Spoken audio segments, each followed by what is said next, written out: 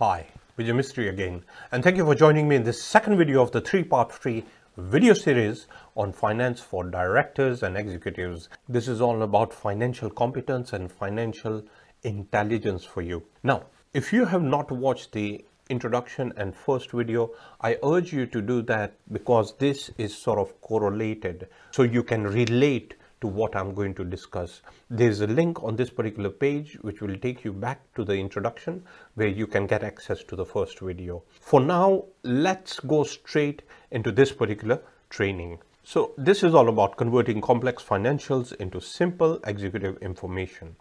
3 tools that directors, executives, and managers must have. You must have a dashboard. Now, what do I mean by a dashboard? Have a blueprint.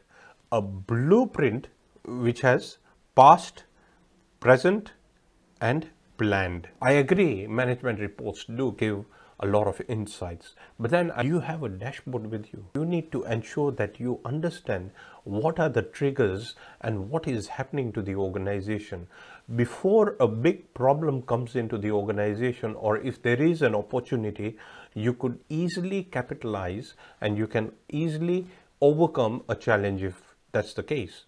Phase into as much real time as possible. In other words, have real-time information as much as possible and have it in a form of a dashboard.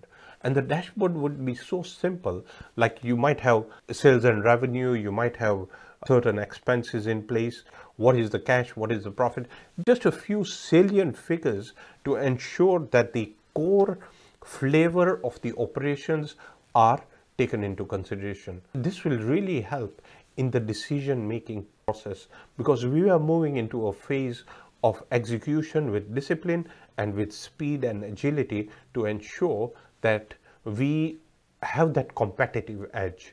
So that is very important. So have this dashboard in place because it will really help you to understand and figure out whether your strategy is translating into operating activities as per your expectation.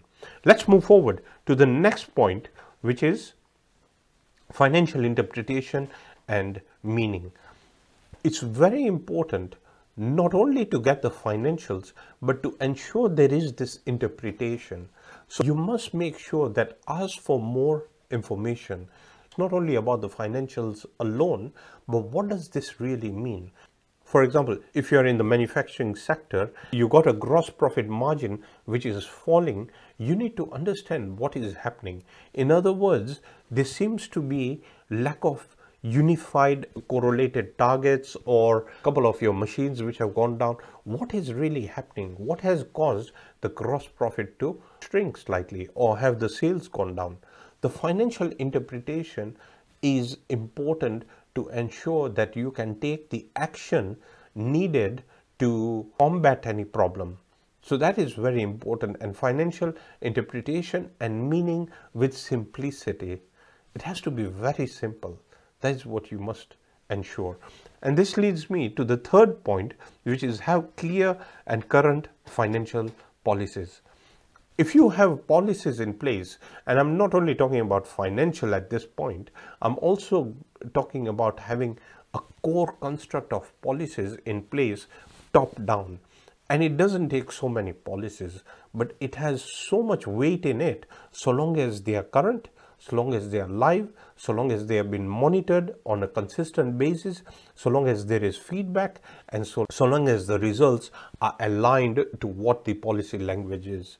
So work on having financial policies in place. I've got a program which has these financial policies plus other policies as well, but I'll talk to you about that in a future video. But for now, have these finance policies in place because that will have a major impact to the growth in your organization. My dear friends, in the next video, I want to share with you 5 strategies for growth. Look, like I say, that current conditions are so different from what they were a year ago. So everything is changing. There's massive changes taking place. And I want to share these 5 strategies for growth which are financially related, and you will see the impact it can make for you and your organization. So I look forward to seeing you in the third video. Thank you very much for now.